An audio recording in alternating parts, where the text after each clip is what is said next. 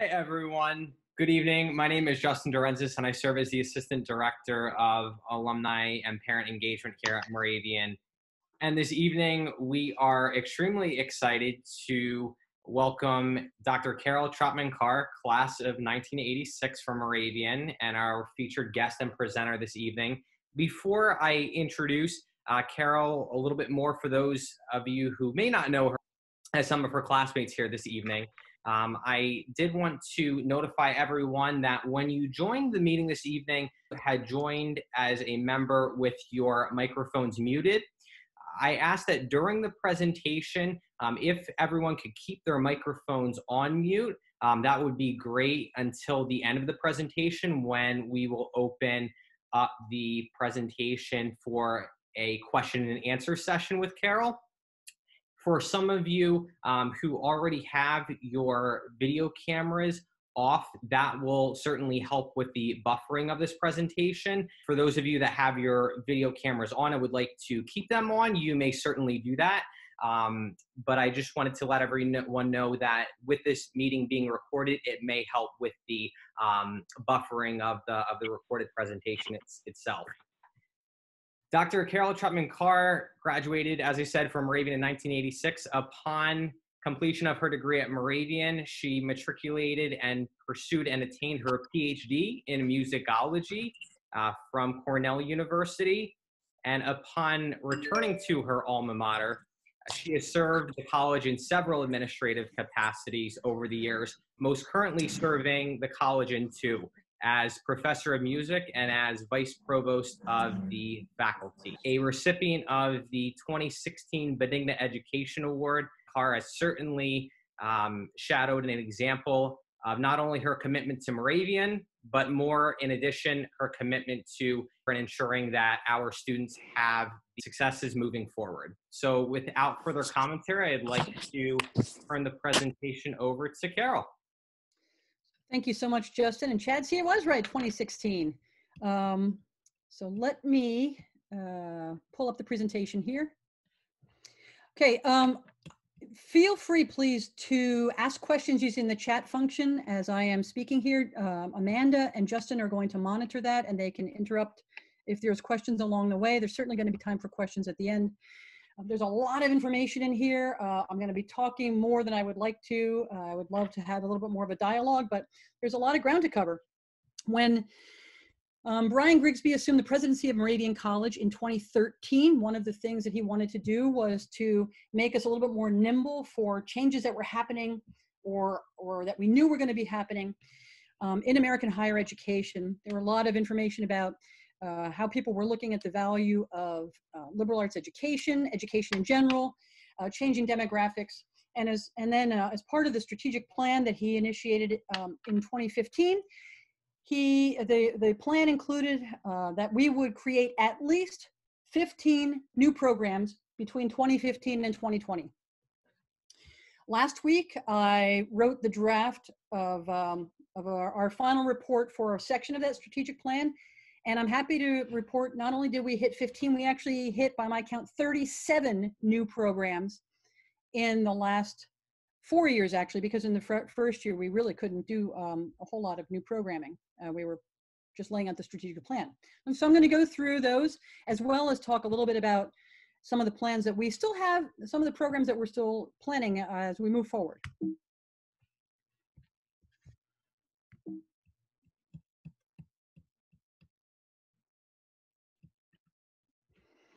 So I'll begin with, and I don't know why apparently I drew a nice orange line across the screen, but oh well.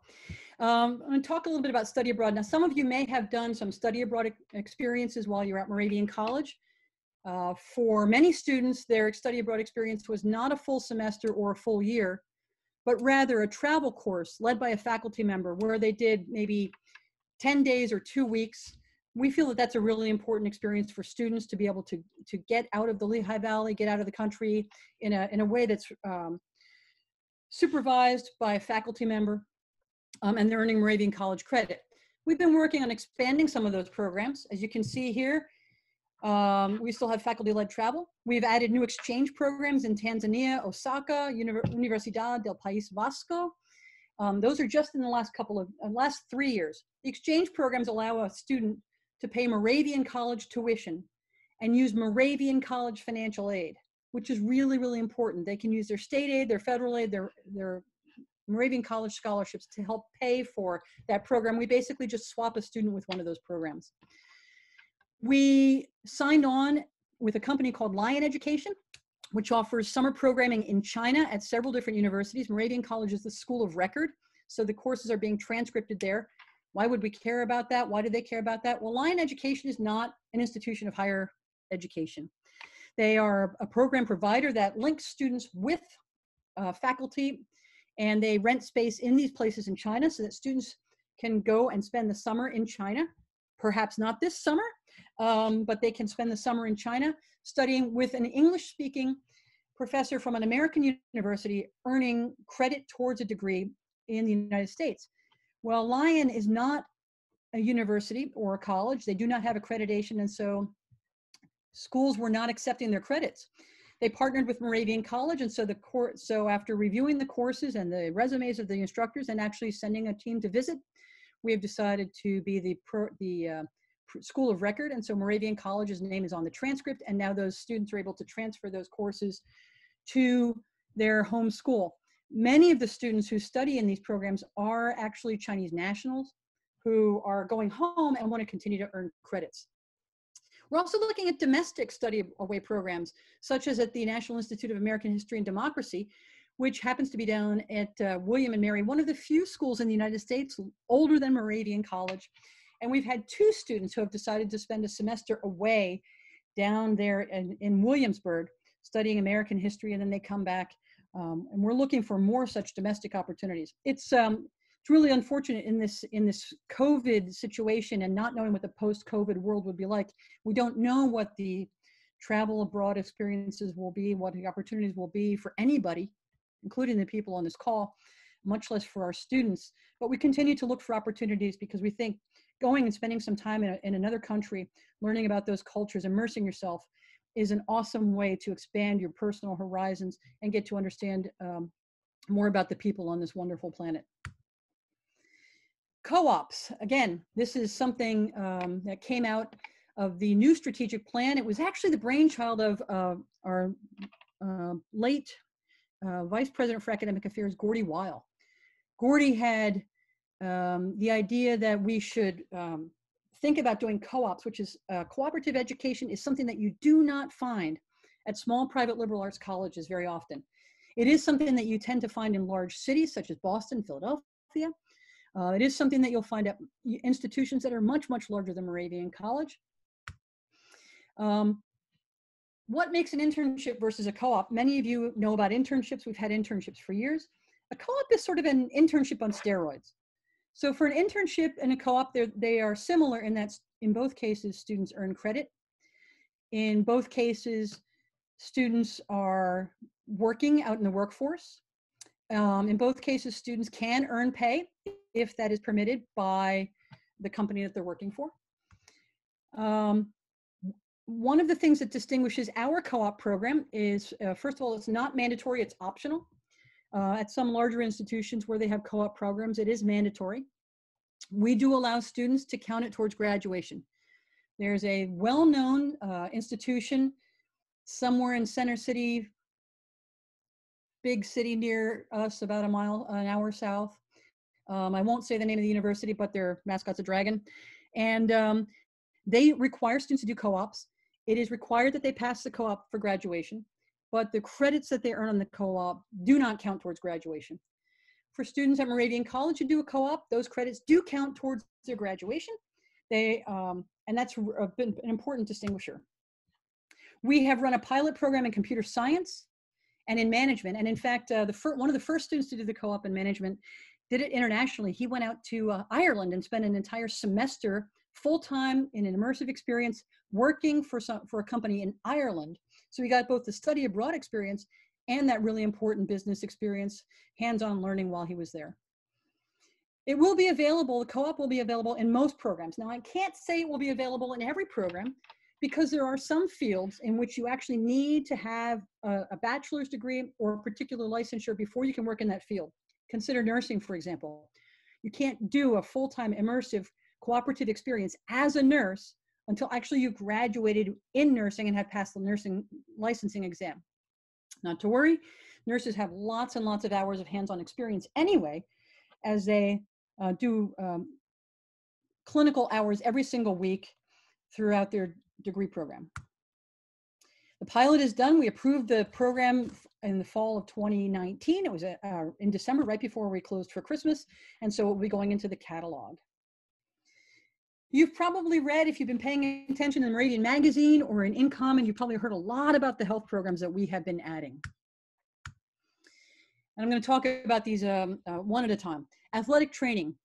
This was our first of the health programs beyond nursing, which we've now celebrated we just graduated our 22nd class of nursing, not counting the classes that graduated in the 50s and 60s. Nursing went away for a while. Athletic training is our first entry-level professional practice program outside of nursing. It is a graduate level program. 2020 is the last year that students can go to college to become an athletic trainer and then go right into the workforce with a bachelor's degree. And so, not wanting to shift from the bachelor's degree to the master's degree, we built the program immediately as a master's level program.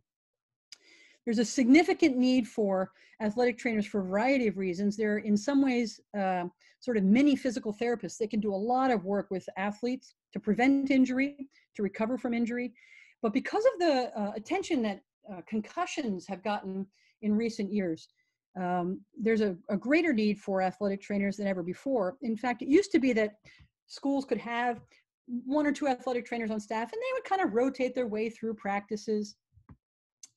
And you always had to have someone at a game. Now you need to have someone at the practices as well. You cannot have practices in college or high school without an athletic trainer there, so there's a lot more need. Our first cohort graduated in June 2018. We just graduated our 3rd cohort. In the first 2 cohorts, we had 100% retention, 100% first-time pass rate on the licensing exam, and 100% job placement within the first 3 months of graduation, which is really incredible. We are now fully accredited by CATIE, which is the body that accredits athletic training education programs. And so that was also a huge accomplishment. And I have to say, the groups are small, maybe anywhere from 7 to 12 people per cohort right now. We can accommodate 24. We have been not only doing great things in terms of graduation rates and job placement, our students have been presenting their scholarship and research on a national level.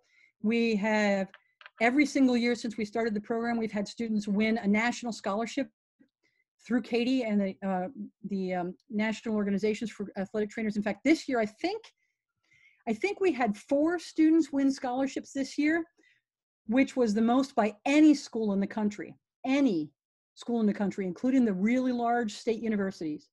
And when you consider that our cohort is somewhere around 12 to 15, maybe, that's a pretty high percentage of students winning those scholarships. We're very, very proud of that program. We added our first doctoral program. Doctor of Athletic Training started in January 2018. There are only about 4 or 5 such programs in the entire country. This is a post-licensure program. It is online. The students have 2 two-week sessions where they come to campus and have a really intensive immersive experience. We won't be doing that immersive experience this summer for the cohort, but otherwise everything's online. Like I said, one of only about 4 or 5 programs in the entire country. All the other ones are at large state institutions out west. So very excited that we have our first doctorate. Occupational therapy. We started a Master of Science in Occupational Therapy. It's a 2-year program. Our first cohort will graduate next year. Our second cohort actually began this just yesterday.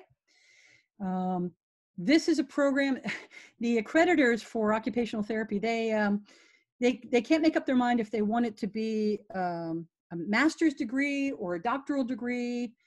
They keep going back and forth. We do imagine that eventually we will transition to an occupational therapy doctorate, which would be a 3-year program. Again, we've been doing very, very well. We hit our entire cohort the first time we built it. That's pretty incredible because the program is not yet accredited. For athletic training, occupational therapy, you must wait until your first class graduates before you can get accreditation. So for us to fill the occupational therapy cohort without accreditation the very first time says a lot about the program that we're offering. Physical therapy. We are anticipating a summer 2021 start. Now, I have added it here as a new program because it has been approved by the faculty. It has gotten approval by Middle States, our accrediting agency, as our second professional doctorate program. And that's important because once you have, when you add a new credential level for Middle States, whether it's a kind of a certificate or a degree program, the first two of that type must go through the accreditation process with Middle States. And so with Middle States approving this as our second doctorate, we are now fully accredited to add as many other professional doctorates that we would like. This is different from the PhD. And so if we decide at some point to add a PhD or an EDD, we'll have to go back to Middle States again. But we're very excited about this. Physical therapy is it's an expensive program to start. It requires a lot of faculty. It requires a lot of clinical placements. It requires a lot of special equipment. Some of you have, hopefully all of you have seen pictures of what I like to call the West Campus. That is the Moravian College, St. Luke's Sports Medicine and Rehabilitation Center at 1441 Shainersville Road, which is why I call it the West Campus. That facility was purchased. It was the racquetball club. We purchased it, gutted it, renovated it, specifically to house these graduate rehab science programs. And so we have built in the infrastructure for physical therapy. They use a lot of the same equipment as athletic training.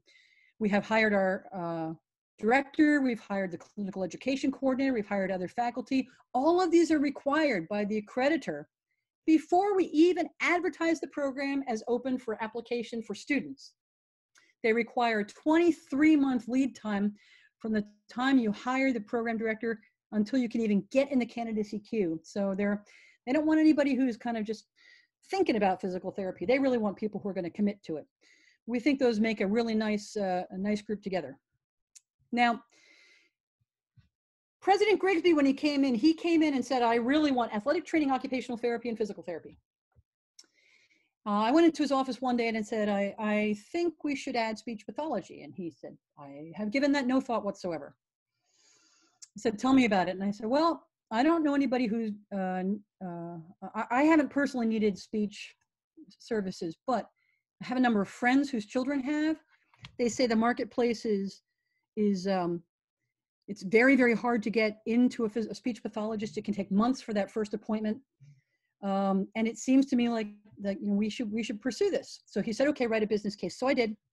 I'm happy to say we have speech pathology. And I'll take full credit for that. But we are the only institution in the country that has athletic training, occupational therapy, physical therapy, and speech pathology all under one roof, all in one department. We did this deliberately because we really feel that all of these disciplines are so closely related. Many of you know my background is music. I've been a patient in therapy. I'm never going to be a practitioner in therapy. I don't care what the initials are behind someone's name. I just want them to make me better, make me feel better. And so one of the things we're trying to do is to be very patient focused, be very focused on the culture where students will be working someday, and to remember that they're going to be part of a healthcare team for people. And so it's important for them to think in an interprofessional way from the beginning. Every single one of these accrediting bodies says, you all need to be thinking about being interprofessional, but none of them require very much of it. We actually are teaching classes where speech pathologists and occupational therapists and athletic trainers are in class together, learning the disciplinary boundaries for each other, learning how in a certain situation, an occupational therapist is really the best person to take care of this, whereas in a different situation, the speech pathologist is really the best person to take care of this. Learning how to talk to each other because they have different approaches to whatever the patient's issue is. Speech pathology in particular, we had a lot of demand for a long time in undergraduate admissions and continuing education. I mentioned how I have friends who had trouble getting speech pathology services for their children.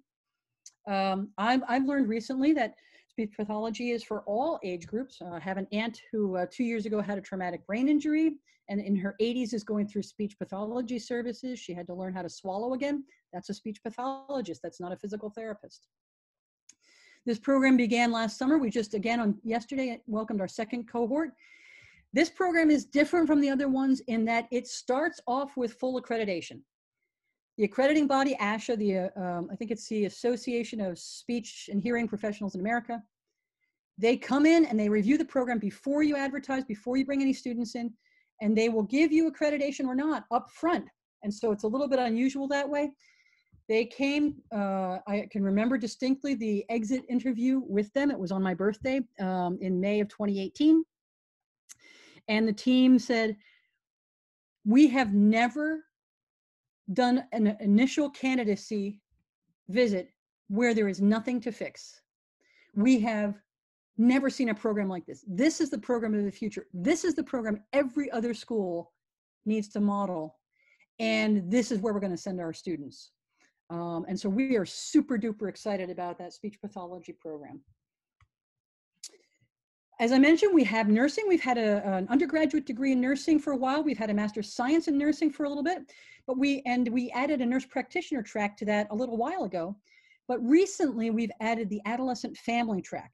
There are different levels of different kinds of certifications for nurse practitioners. We had previously the acute care and adult gerontology, but adolescent family is really the way of the future. This is something that can sort of run the entire lifespan.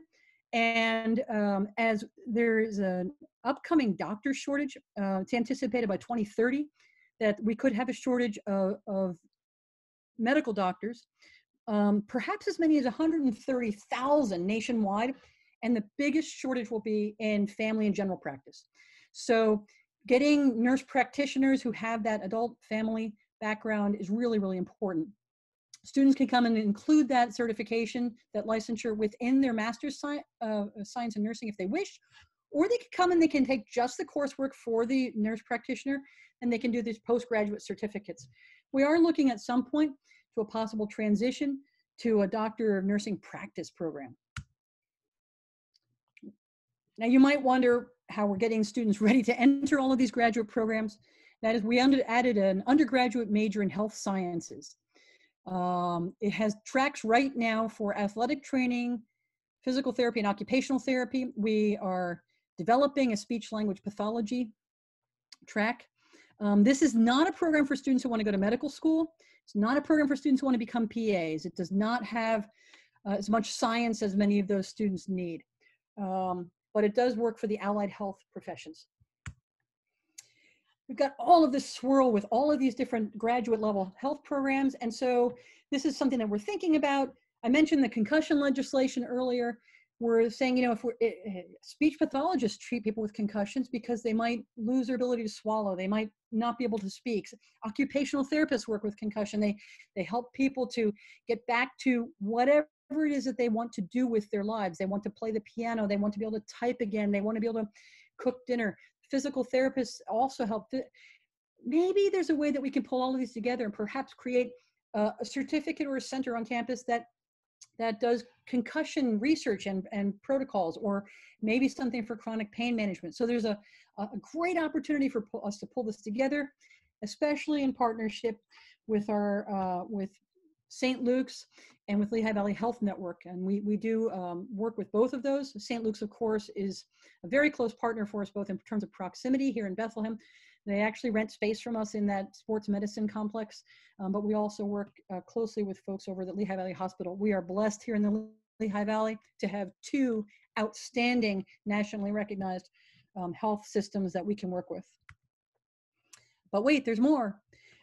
We used to have a med tech program. Some of you might remember back in the 70s and 80s, early 90s, we had a med tech program. Students could come to Moravian for, I think it was 4 years, and then do 1 year as an immersive experience in med tech.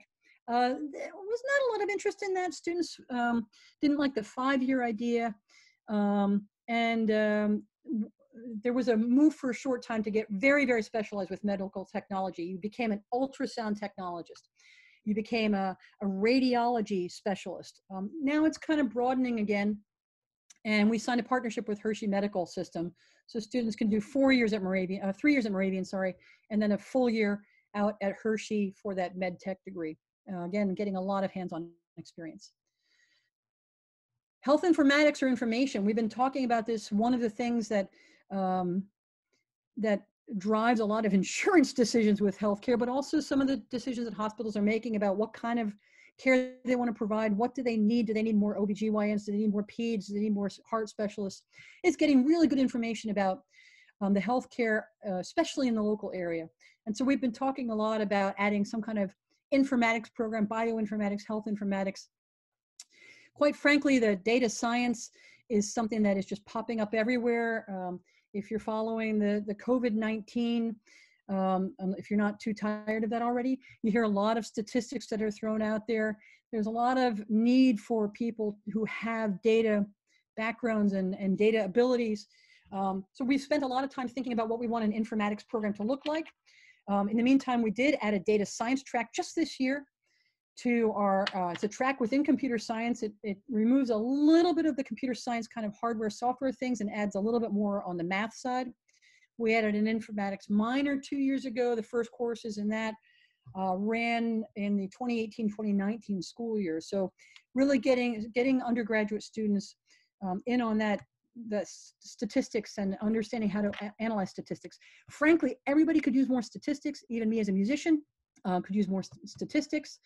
And there's a lot of directions that people can go. Yes, it's driven in many ways by what we're looking at in healthcare, but there's a lot of need for business statistics. You can go into, there's a huge industry for sports statistics, higher education statistics. Frankly, it's everywhere. Okay, now that I did cover their health programs, some undergraduate, some graduate. Here I'm going to talk about other new programs, and these are really focused on undergraduate. These are programs that have been approved and have in most cases started. And I'll just go through them quickly. We added a minor in theater, still don't have a major in theater, but we really don't have the facilities. Minor in dance. Dance moved with Dawn Ketterman's retirement a few years ago. Dance moved from physical education to music. For many of you, you might recall, those of you especially who were there at the same time that I was in the 80s, there used to be a phys ed requirement. We had to take 8 phys ed courses to graduate. These kids have it so easy. They have no phys ed requirement anymore. It's in order to graduate. And so the physical education department no longer really exists. We still have athletics. We still have recreational activities. And so dance moved to music. Music welcomed them with open arms and has actually done great things in terms of building a curriculum there and raising awareness. And so the dance program now belongs to music, and we have an official minor in dance. Just this May, just 3 weeks ago, we approved a minor, that actually should be a certificate in Indigenous Studies. Why not a minor? A minor is 5 classes, a certificate's only 4, and so students can get it done a little bit more quickly. And so that's helpful. We have also approved this spring a minor in anthropology. We have now 2 full-time tenure track. One is tenured, one's tenure track anthropologists on our staff. I don't know. I think Kurt Keim, for those of you who remember Kurt Keim, who became a vice president and dean, had some training in anthropology, but he was also an historian. These are actually 2 full-time anthropologists aligned with the Department of Sociology and Anthropology. And we've had students who have been designing their own minor in anthropology. They really like this idea of studying humans and the human condition. So following what they were working on together, we were able to develop a minor. The math department reorganized its major and into 3 clear tracks: an applied math track, which again is heavy on the statistics; pure math track, which helps students, especially who are going into teacher certification; and an actuarial track. Again, there's been a lot of student interest in an actuarial science major. We don't need the science major, but they do need really strong math skills, and so the actuarial track helps them with that. Now, this might seem, renaming a track might not seem like a new program, but I have to tell you, it has a huge impact for us. For those of you who are here in the 70s and the early 80s, Moravian College had a criminal justice major. Over time, based on different directions that the college was going, there was a little bit of a feeling that we've got nothing against people going into criminal justice, but it feels a little bit like we're preparing police officers and people who work in juvenile detention. We really want to prepare lawyers. And so they changed the name a little bit when we were in pursuit of prestige. That was part of initiatives in the strategic plan in the late 90s and early 2000s. They changed the name to Law and Society. Didn't really change the courses, didn't change the offerings. We have many wonderful graduates from the previous program who are serving our society well. Judge Emil Giordano, John Morganelli, for example. I can name Candy Barr Heimbach. I can name many other people who came to Moravian College, studied political science or sociology, went on to criminal justice in the law field. Well, what happened was students started to say, you don't have criminal justice. I said, yeah, we call it Law and Society. Well, if they couldn't see it in the catalog, they didn't believe it.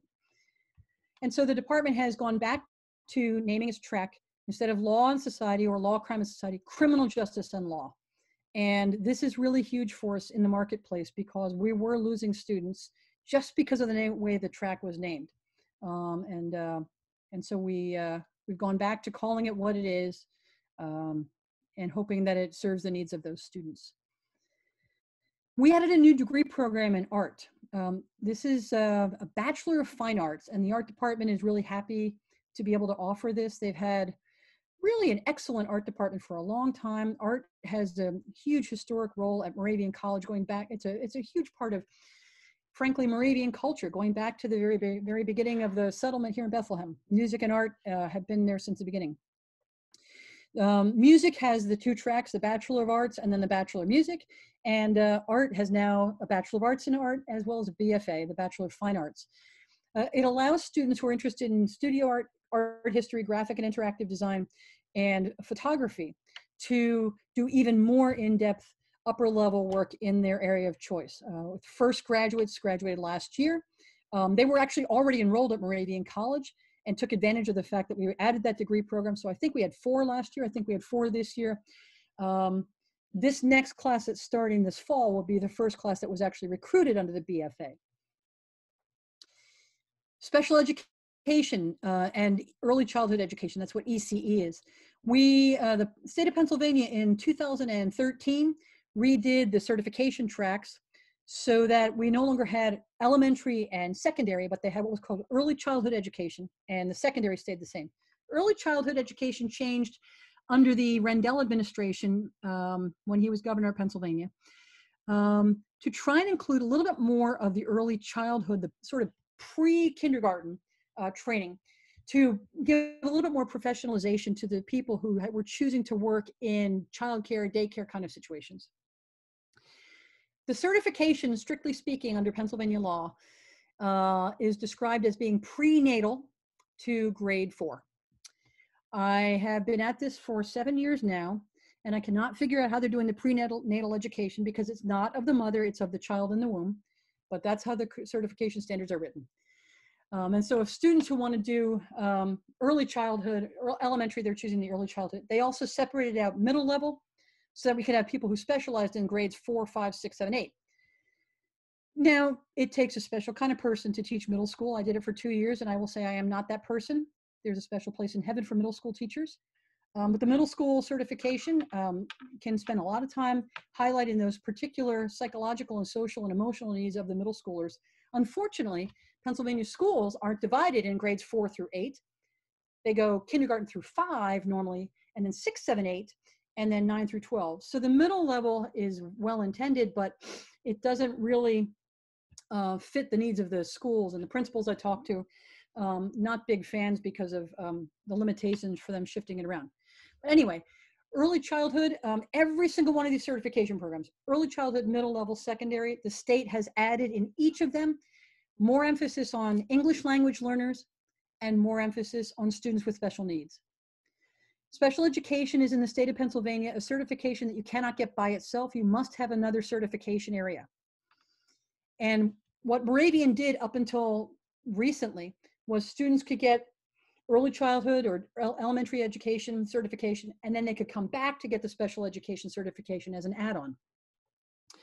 We had some students who really wanted to put them together. Knowing we had the courses, they started self-designing through the Academic Standards Committee a major that included both the certification requirements for early childhood and for special education, and graduating in 4 years with both. We had 25 students who did this, and that was enough to say to us, yeah, we have a need here and an interest. And so we actually took what they had been working on through the Academic Standards Committee, standardized it, and now it is a formal major in our program that students can choose from the beginning. In 2013, we added, I think it was 2013, we added a public health program. And it's kind of unusual because most schools that have public health are not liberal arts schools. They tend to be state schools. And most schools that have public health added it before nursing. We added it after nursing. Originally, we added it in a partnership with East Stroudsburg University. They had rented space downtown Bethlehem within walking distance of Moravian College.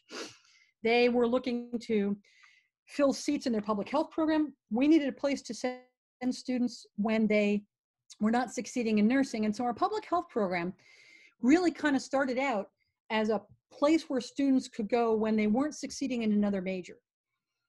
But public health is a legitimate area of discourse and study in and of itself. And as I said, it often precedes nursing study. They're very, very closely connected. So the people who are in nursing are working on treating the illness and treating the disease and treating the conditions. The public health are often working on health education. How do you prevent illness in the first place? How do you advocate for people who don't have good health insurance, who don't know how to get health care? They work on policy and they study how disease spreads through populations. This is, I mean, COVID-19 is a nightmare for many of us, but it's a public health professional's dream scenario. I used to say that the best thing that ever happened to public health was Ebola. I think I have to change the metaphor there. So we had this program that we added in 2013 with East Stroudsburg that we started at the request of President Chris Tomford. He said, let's not be afraid of people in our neighborhood. Let's partner with them. A few months later, he left, and Brian Grigsby came in, and Brian said, we're not partnering with them. We can do our own, and we can do it better. And I think we do. We've hired a superstar director of public health. As I said, they're closely aligned with nursing, and they are, in fact, part of our nursing school. He came in, and he has revised the program, and now students can do a Bachelor of Arts or a Bachelor of Science with different courses that go different ways.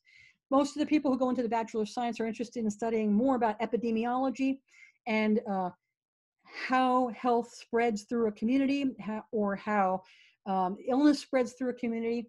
They tend to be more on the scientific side. Both sides work on health education. The people who are interested in Bachelor of Arts tend to be more interested in getting into healthcare management, but there's a lot of overlap and a lot of movement back and forth, and they do a wonderful job. Our public health students were very, very involved this past fall when we had a mumps outbreak on campus. They worked a lot on educational materials to post around campus, especially and in the dorms and in other areas of high traffic for students. The English major got rid of its journalism track a long time ago, and they said part of that was just the way the field of journalism has changed. And you can imagine that if you think about how few, how many newspapers have closed, how many people get their news now on the internet. But they did have students who were interested in all kinds of different writing, including journalism, including creative writing.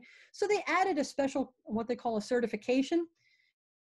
It's an add-on to the English major, but these students take additional courses in writing in order to get a little bit more concentration in writing. That includes creative writing, creative nonfiction, poetry writing, digital literacies, all kinds of ways that we think of writing. And in fact, they've expanded their definition, I think, of writing and literacy and that kind of literacy. The religion department changed its name officially from religion to global religions, and they reorganized their major. They feel that this is more representative of what they actually present to students. It is a program that students can go into who are interested in theological studies, but that is not its primary intent.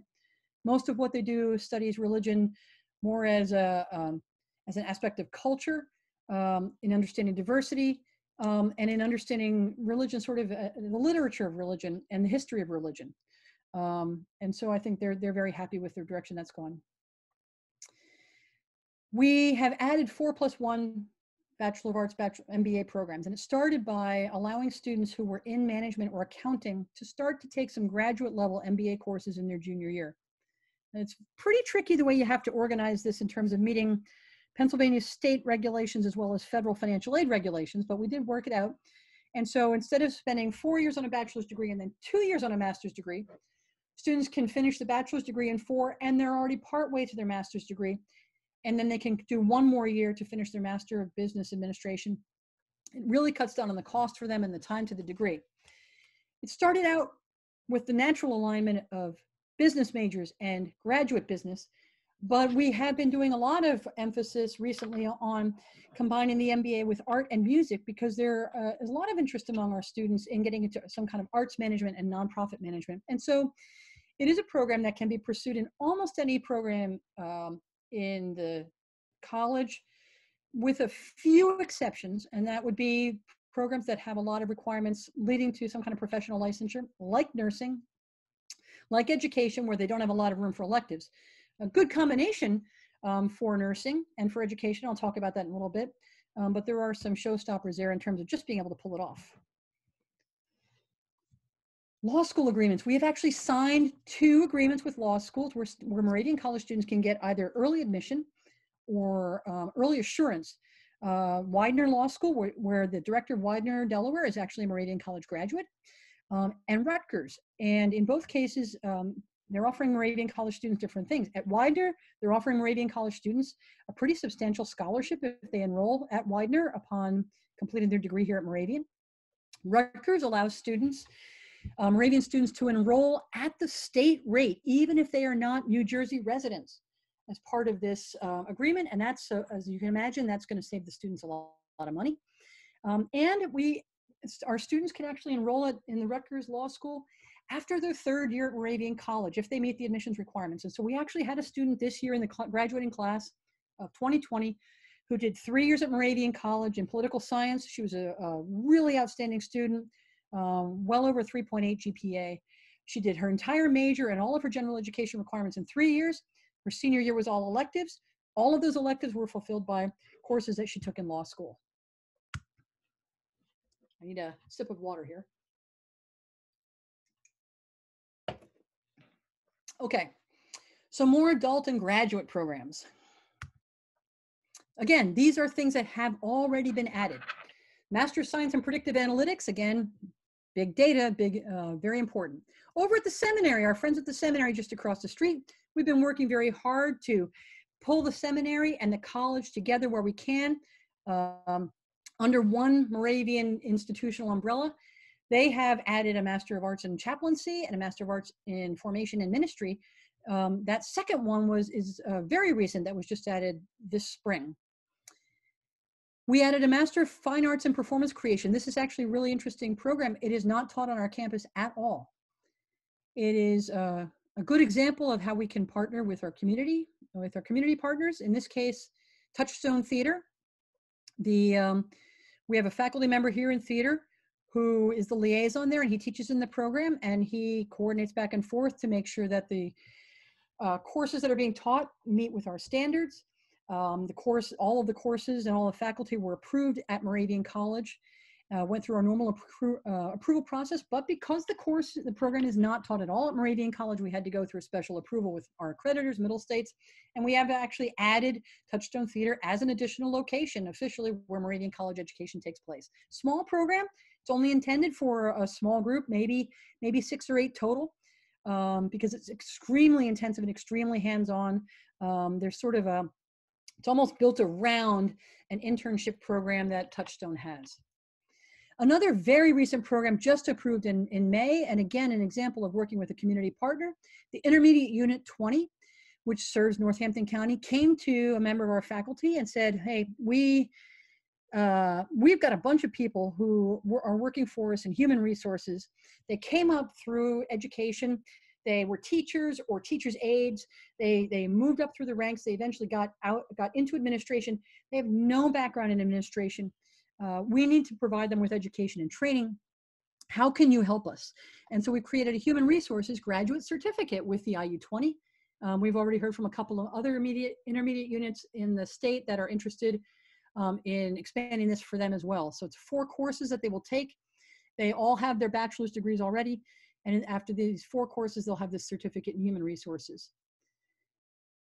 Pathways is the name of a program that we created that provides adult learners different pathways to a baccalaureate degree for students who do not have one.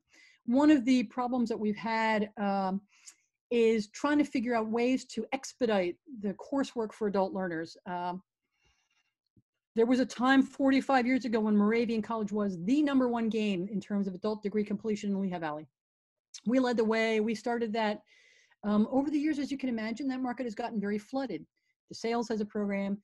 Muhlenberg has a program. Lehigh has some coursework. Cedar Crest has a program. Rosemont, Albright, Alvernia have all moved into the area. Online has changed everything.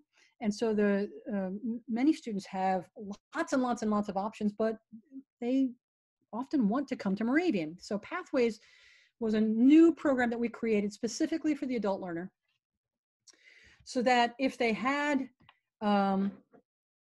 if they wanted to come here and complete their degree, they could enroll in this program called Pathways. They would get a major in integrative studies, which actually draws a lot on their general education courses. And it's a lot of courses that we see to be kind of core competencies and skills and knowledge, a part of liberal education. And then rather than trying to figure out how to do a full major, which is tricky for adult learners, they often don't have the coursework available at night. They do a concentration in one of the areas I've listed here: history, design, business, philosophy, or they can self-design. Ariel, I see you have a question. I'm going to get to that in a little bit. I do have an answer for you. And so they can self-design these programs, and it allows them to transfer in coursework. It allows them to use standardized testing to help out in earning credits.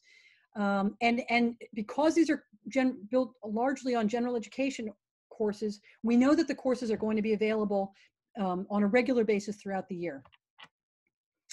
We were also approved recently by Middle States for post-secondary certificates. You recall that I said our first 2 credentials of any kind have to go through Middle States.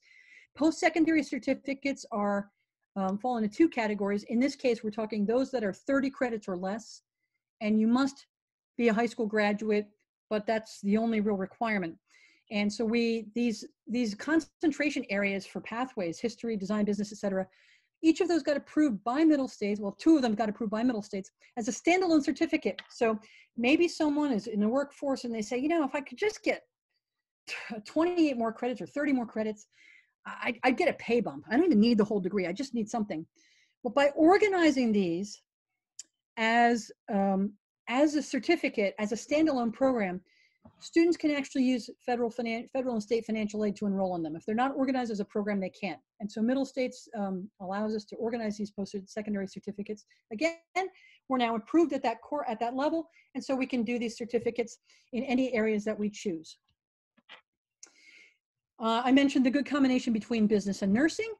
We have just approved a dual degree for an MBA and an MSN, the Master of Science in Nursing and the MBA together.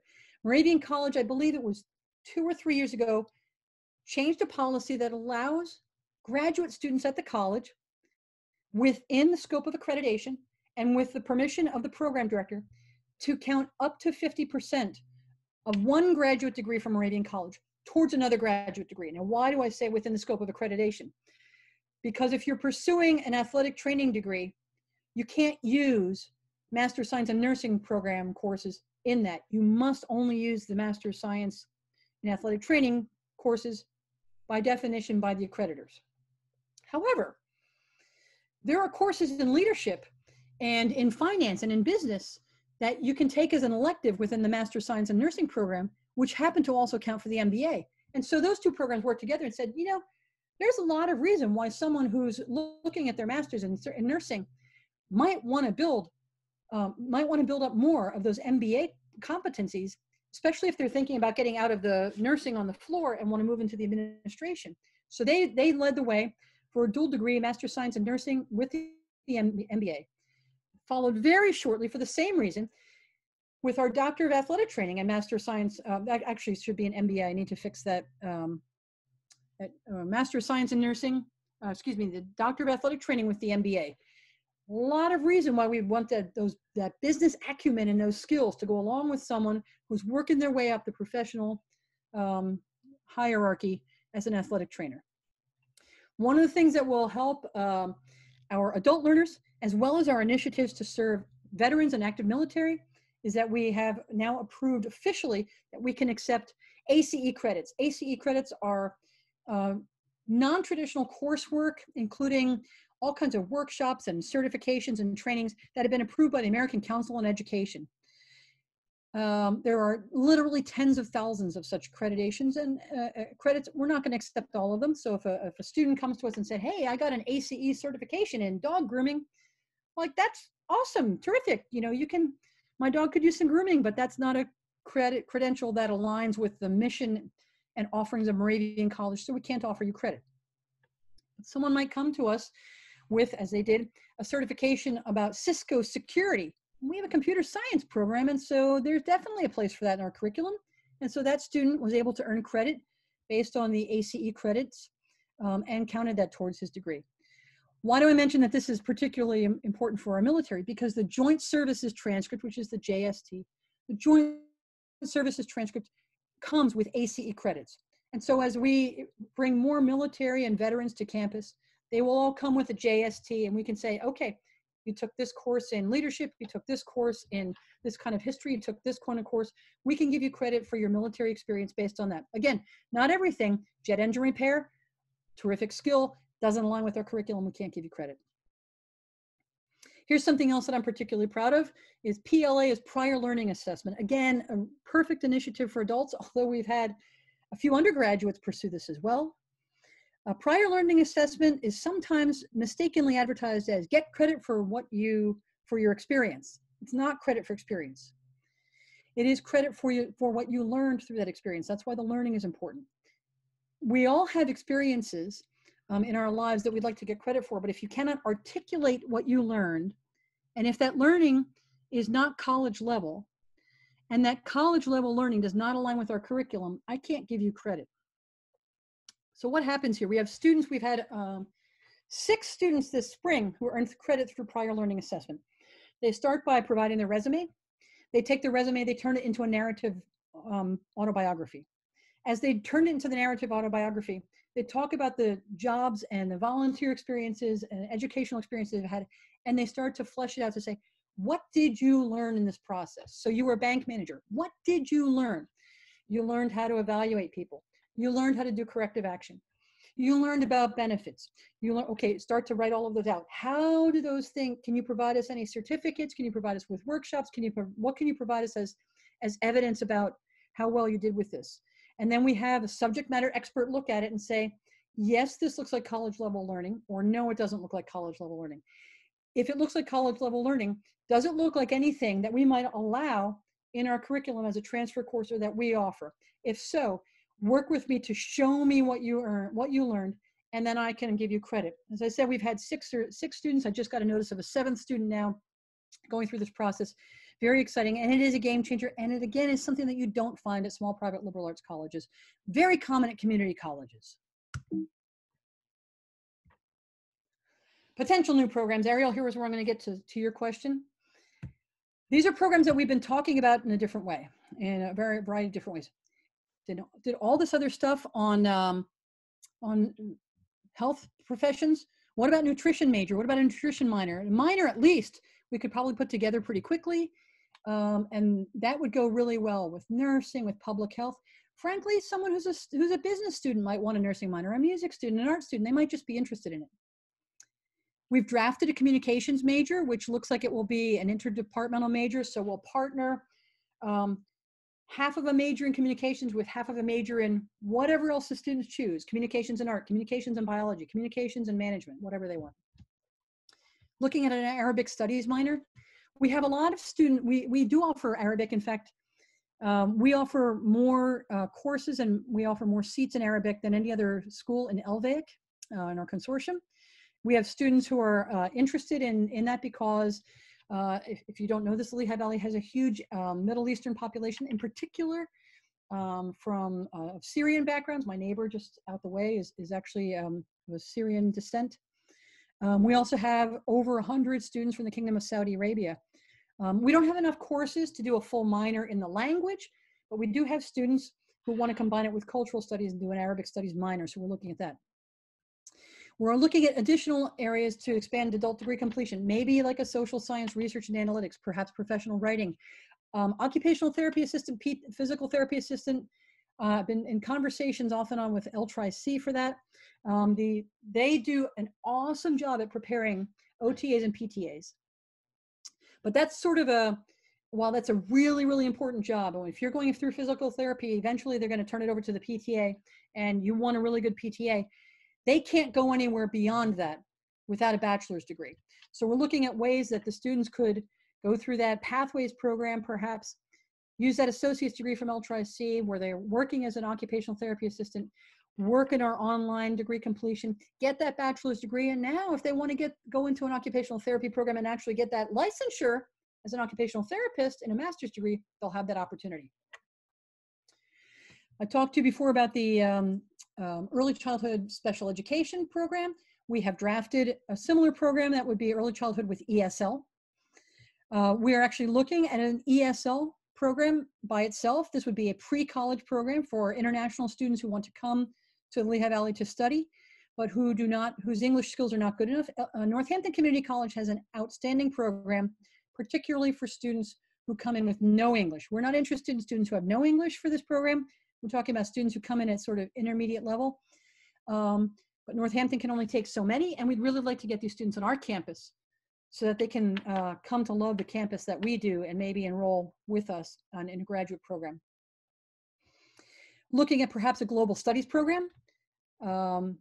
Master Music and Conducting, this is something the music department has been talking about. There is a Master of Music and Conducting at another Lehigh Valley, Pennsylvania school, I should say, and it's done online, and the music department was kind of intrigued by that, and they have several people. They have Neil Wetzel from jazz, Paula Zirkel in choral, Carl Hess on instrumental, Carol Luddy, who's got a long instrumental background. Really, almost everyone in the music department has conducting background of some sort, so they feel that they really have the staff to do that if they want. Fairly high demand in the local area for master music education. There is no master music education outside of Philadelphia, even going up towards Scranton. And so we have so many loyal music grads in all of the school districts around here: Bethlehem, Salisbury, Southern Lehigh, Parkland, East Penn, and Easton. And so we're looking at, could we maybe do a music education program for them. I mentioned that we are approved for the professional doctoral programs. We are not approved for scholarly doctoral programs, but we are looking at a PhD in rehabilitation sciences. Why would we do that?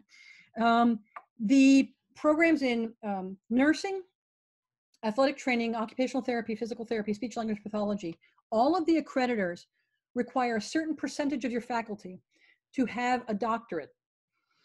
And in some of them, athletic training, and I'd say physical therapy in particular, they require a certain number of people to have scholarly doctorates. So even if they have a doctor of athletic training, or they have a PsyD, or they have the DPT, a certain percentage have to also have either an EDD or a PhD. So we were thinking if we could do this as an interprofessional online program where we can, again, mix up people from different disciplines so they're talking to each other across disciplinary boundaries, and do it online, which would work with their schedules. That would be the ideal way to do it. Of course, we have a very strong history in education, so we're looking, should we do an EDD? We have our students come to us all the time, our graduates, and they say, yeah, I know I can go to Lehigh. I don't want to go to Lehigh. I want to come to Moravian. When are you going to add one? So we'll see. Our president is really hot on adding a physician's assistant program. There's a very strong program at DeSales, but there's also very high demand in the marketplace. Remember, I mentioned the shortage, the upcoming expected shortage of medical doctors, the physician's assistants, along with the nurse practitioners, can help to fill that gap. And we've actually done some exploration on a PsyD program. This would be for people to get their doctorate of psychology and work as professional psychologists and counselors. They would be non-prescribing professionals. That requires the medical degree or the NP or the PA. But there's a very high need for additional people who can help with the healthcare crisis in the country. Again, here in the Lehigh Valley, it can take months sometimes to get into a professional who can counsel you. Okay, partnerships. I talked a little bit about some of the partnerships that we've already been working on. Talked about the IU20, you see that's there. We have started dual enrollment actually in several local high schools. We have allowed students to come to our campus for courses before, but some of those students don't have the ability to get to our campus. Their schedules don't allow it, they don't drive, they don't have a car.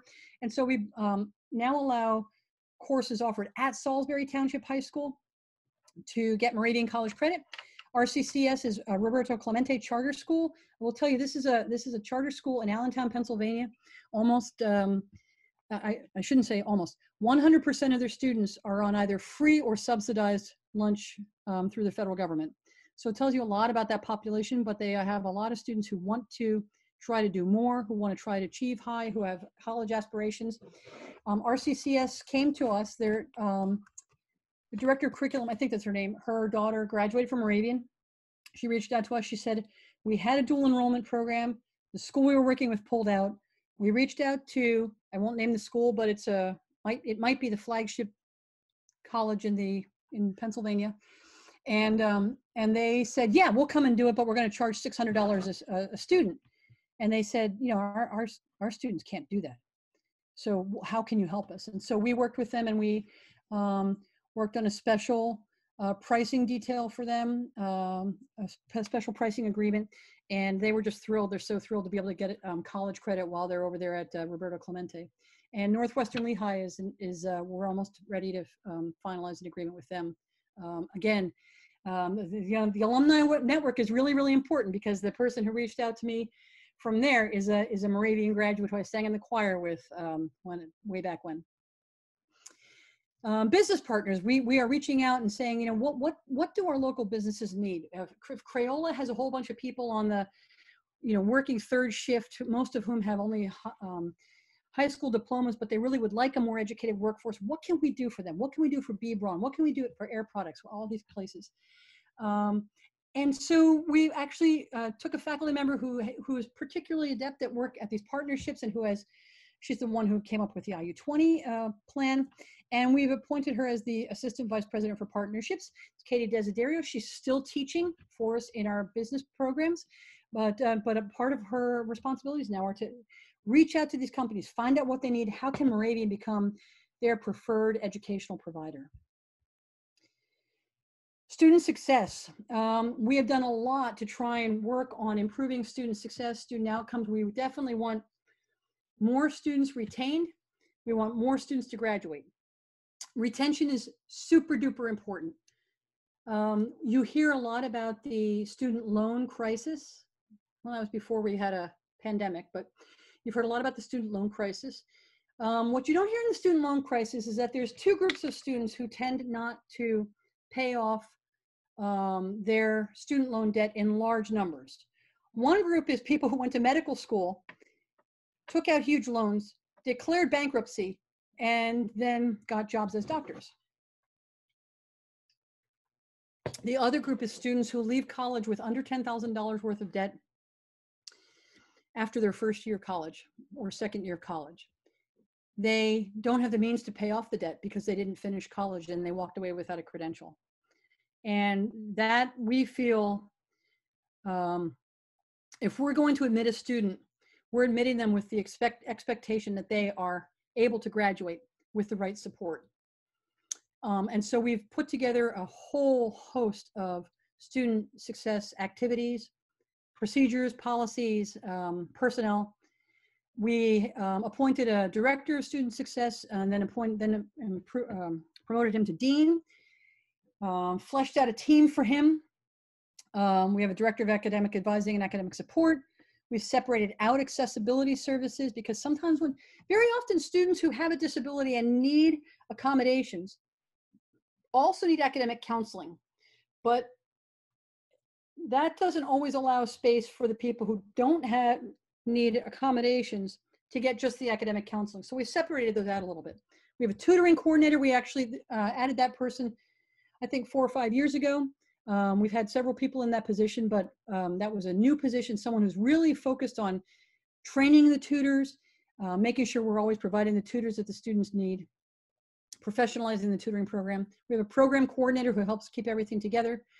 We added a health professions advisor. This is a professional advisor who has background in helping students who want to go to dental school, medical school, basically anything except nursing. Nursing kind of takes care of itself. You go to college to become a nurse, and then if you graduate and pass a license exam, you become a nurse. But the other ones usually require an advanced degree.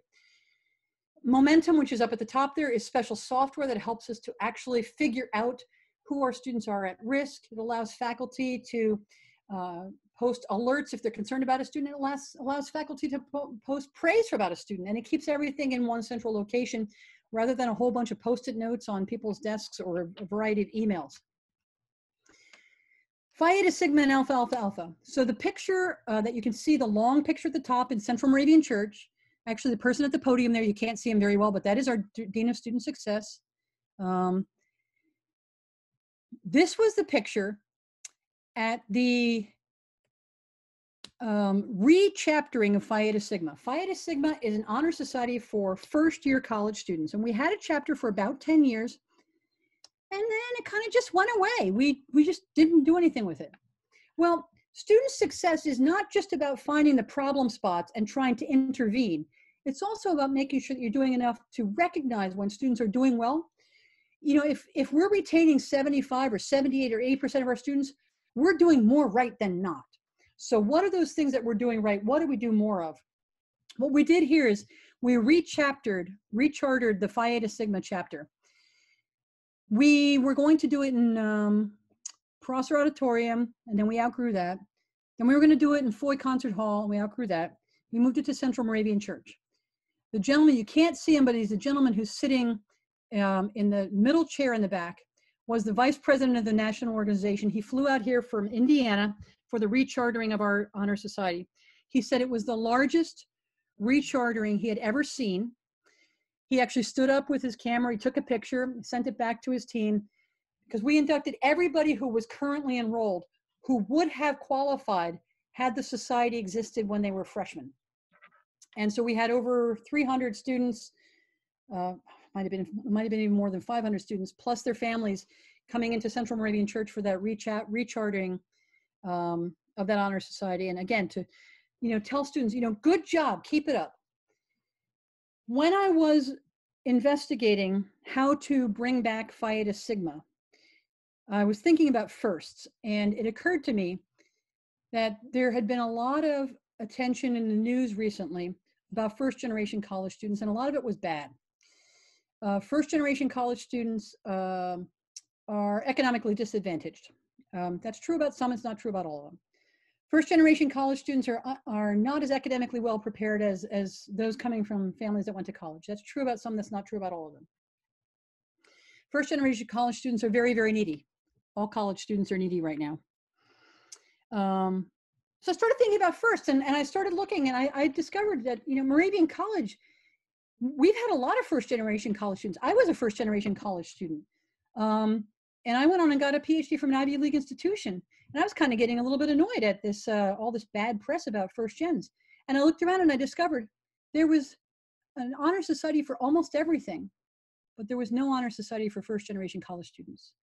So I went to the president and I said, I think we should start one. And he said, I agree. And so we have, you can see up there on the right-hand picture, that is at our opening of the very first ceremony. Those are two of our officers there. That's me handing a certificate to Dr. Black from our English department. We induct faculty and staff as well, so that students can see people that they work with every single day who were first gens and who have made it.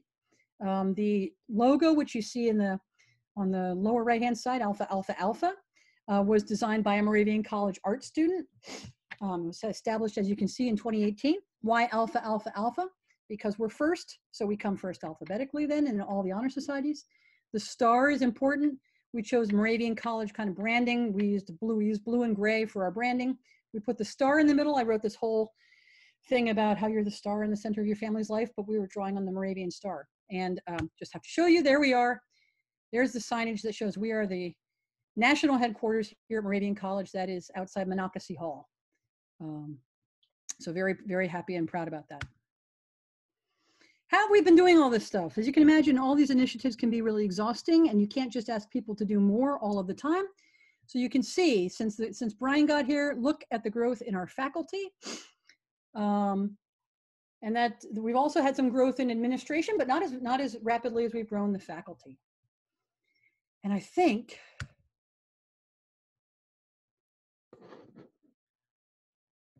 I can take another drink because we're at the end.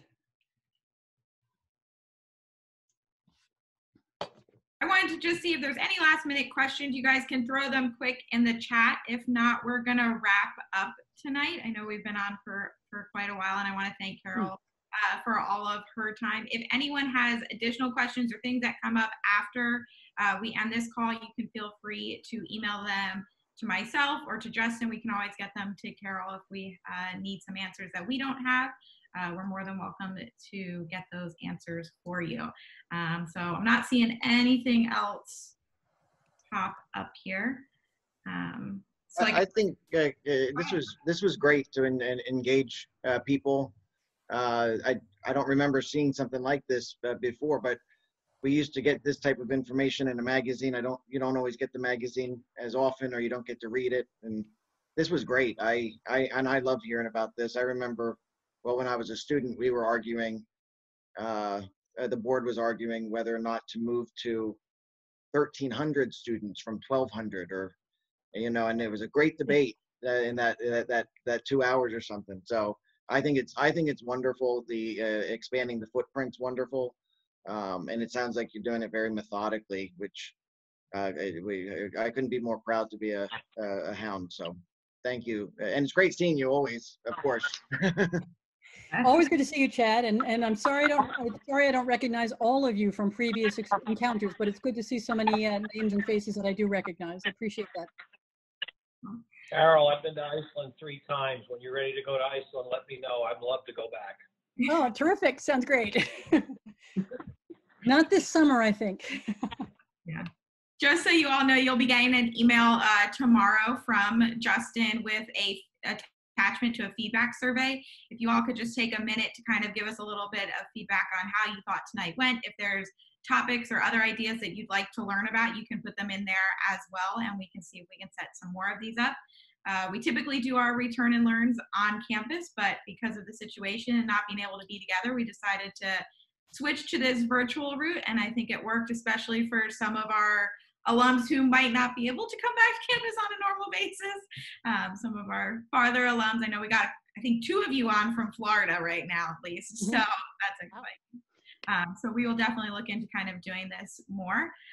All of our previous return and learns are recorded and posted on the alumni website, so feel free to look on there and find those. And also be on the lookout, Justin and I have started a new podcast. It's called Poundcast. That is also up on the website, and those are posted on the 1st and 3rd Wednesday of each month. So be sure to look out for those. They're different topics, a lot of faculty and staff on there right now, and some really neat things. So look out for those as well. And I just want to thank you all for hanging in. I know that was a lot of information to take in. That was a lot of talking, but thanks for hanging in there. I appreciate it. Thank you, Carol. Okay, thank you. Thanks, guys. We'll see you another time.